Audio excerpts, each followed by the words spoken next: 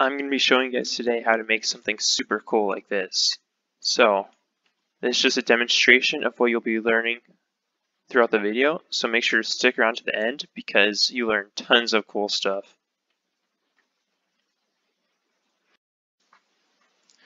Hey guys, so I'm going to be showing you how to actually use the sine and cosine functions in Roblox Studio, a more practical way of using it. So, as you can see, I have an image up on my screen right now. This is called the unit circle. Now don't psych yourself out too much looking at this because it does take a while to get used to and get to know it, but you only need to know kind of one key feature of this, right? And that's that it's a circle. So how do we actually navigate around this circle? I'll be actually going to Roblox Studio soon and showing you how we can make the circle in a game. So we'll have an object basically just spinning in circles and doing cool things. So as you can see, it says 30 degrees here, 45 degrees, 60 degrees, all that fun stuff. So that's with our normal Cartesian coordinate, right? So when we're trying to find the degree of an angle, we usually just say 30 degrees. But with the unit circle, we're going to be converting that to radians. So that's why we use the math.rad function in Roblox Studio. So that means math.radians. So we're going to be translating 30 degrees to radians, which will equal pi over 6. And that is this little 30-degree angle right here.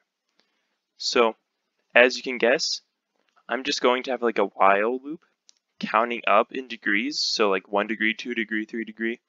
And it's just going to be navigating around the circle. And I'll show you what I mean here in a second. So, again, if I do cosine of 45 degrees, cosine is always represented by the x-coordinate up here. So if I do cosine of 45 degrees, that's going to show me square root of 2 over 2. If I do cosine of 120 degrees, radians of course, negative 1 over 2. Similarly, if I do cosine of 2 pi over 3, that's also going to give me negative 1 over 2. So we're not actually going to be writing in 2 pi over 3. We're just going to be using the degrees, converting that to radians, and it's going to give us these coordinates.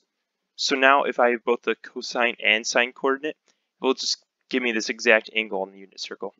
As you can also see, if I do sine of 2 pi over 3, it's going to give me square root of 3 over 2.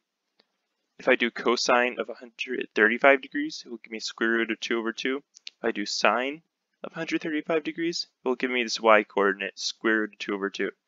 So I'm going to hop into Roblox Studio now, and I'm going to show you some cool stuff we could do with this. So now I'm back in Roblox Studio, right? And now you see I have a little object spinning in circles. I'm only able to do this because of the unit circle, right?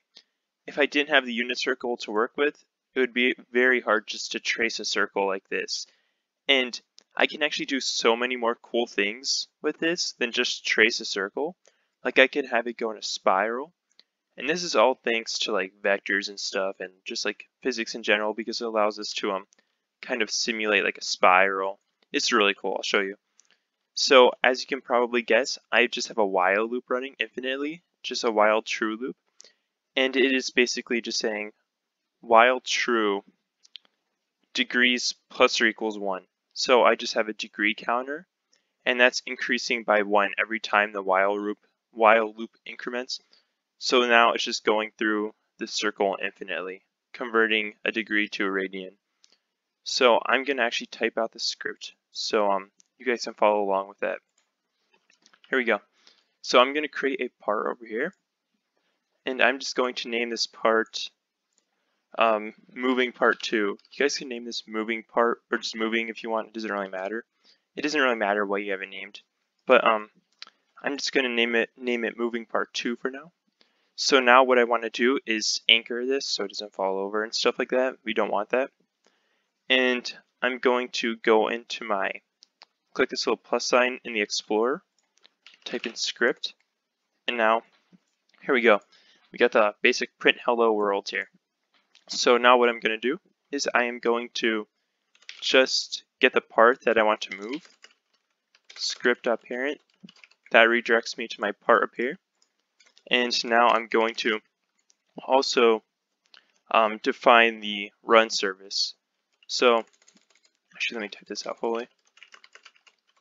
If you don't know what run service is, it allows you to actually oops, not A/B test service. It allows you to, I don't know why I can't type right now, get the render stepped, heartbeat, all that stuff. I want to use heartbeat, which will take place of just wait. I don't want to use wait. I'll show you what I mean here in a second. So if I do while run service, and then I could just do run service.heartbeat wait. This will wait 1 heartbeat on the server. I'm not going to fully explain what a heartbeat is, but it is very fast, I'll tell you that. So instead of using a wait, I'm going to use this because it will run a lot more smooth if I do it this way. So another thing I want to do is I'm going to initialize a degree variable. I'll set that to 0 right now. And every time this loop goes through this loop, I'm just going to have it increment the degrees by 1.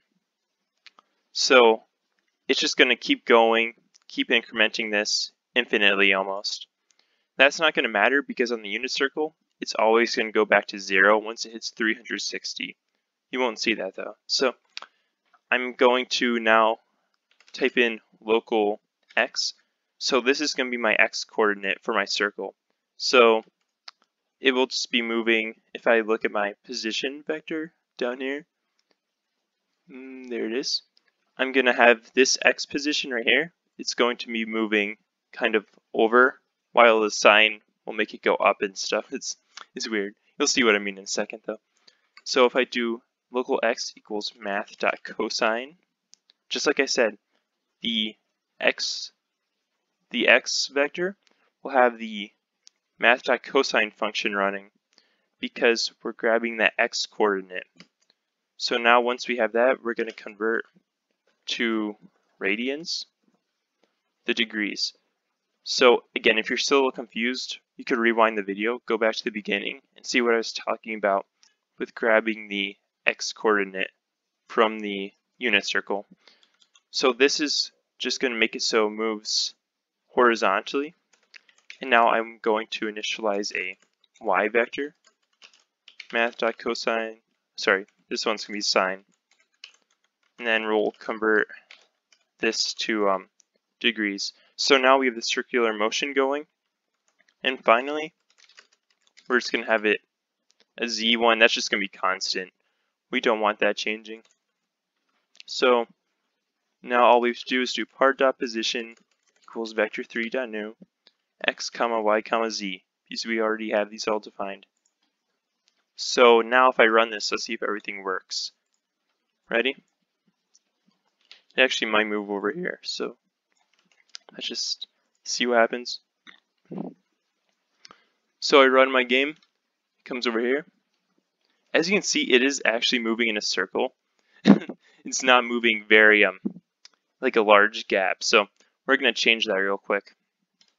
So I'm going to make it so it moves on a wider, it's going to have a wider radius. It's not going to be so tight. So to make it have a wider radius, all we have to do is multiply a number by this. So this will kind of expand it out. So we can see the change immediately. Just like this. So now it's a larger circle. It's going under the base plate though. I'm going to actually fix that real quick too. So just to kind of offset this, I'm going to say plus 11. This will just offset the y position up 11, so we don't have to worry about it going through the base plate. So as you can see now, it's not going through the base plate, and it's moving in a circular motion, just like the unit circle. Again, I don't fully expect you to understand the unit circle unless you have lots of experience. All you have to know is that cosine will move along the x position, and sine always grabs the y position. So again, if you're curious about the unit circle, stuff like that, that's mostly trigonometry, yeah. So once you get into your pre-calc courses in high school or calculus, you do so much of the unit circle, it's ridiculous. Like you'll have that thing memorized. Like I could list out the whole unit circle so easily. So just to make this a bit easier to see, I'm going to give this a white color, and I will make it neon. So now that we have this neon, I'm also going to scale this down like we did the previous part. I'm just going to add a trail to it. Trail, attachment 1, attachment 2. Because a trail needs 2 attachments, remember that? So I'm just going to move these attachments so they fit this a little bit better. And now I'm going to make these attachments like that. So I'm going to also change up the trail so you can see it better. It's going to emit 1 light. And I'm going to change the color of it. Actually, I'll leave it. I'll have it like end off grayish so we could see it moving in the circular motion better. There we go. So let's see what happens now. It shouldn't look too much different. It really should just like add a nice cool effect to it. Ooh, went all the way over there. Look at that. It kind of looks like if you think about it, it looks like a nice little loading screen. And we could also change the lifetime of this. We could change the lifetime to like 10 seconds and it will stick around for longer. I'm also going to make it so it faces the camera. There we go. So let's see what this does. It keeps going over here. So check that out. As you can see, it kind of traces the outline of the circle. It's super cool. Looks like a little loading screen. So one more thing I want to do before I end off this video is a very quick tutorial. So if you guys really want to understand cosine, sine, all that stuff, you're going to have to do a little bit more research on your own because that would take a lot more time. So I'm just showing you the effects you can have in Roblox Studio. One more thing I want to do is I'm going to make it move a bit faster. If you want the circle moving faster, you can actually just change the degrees so it's just spiraling faster. And you can actually make this Z coordinate. You can make this go by degree divided by 10. So this will just make it so it's moving along the Z-axis and not a constant number. But now it's moving, as you can see, it's moving in a spiral. So you can actually use this, like I might have a tutorial in the future, making an attack using math and cosine functions like this. So if you guys like this video, please subscribe. You can tell me what I was doing right or wrong. I know I kind of explained it rather quickly, but I haven't made a video in like 2 weeks because I've been super busy with school. That's how it is. So I hope you guys can like understand that. But yeah, you guys can always play around with these numbers. You can also make this a really huge circle just by doing that. You can even make it look like an ellipse if you change one of the numbers to be different. Like look at that circle, oh my gosh. Now it's spiraling like that looks super cool.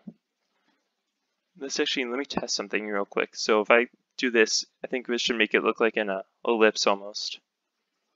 Oops, let me get rid of the, let me make this constant again. And let me make this a bit smaller. So, yeah, it's moving like, kind of looks like a football now. It's an ellipse instead of a circle. So yeah, you can do a ton of cool stuff. Basically, whatever you want, you can do it. So, I really appreciate you guys. Thanks for watching and have a great day.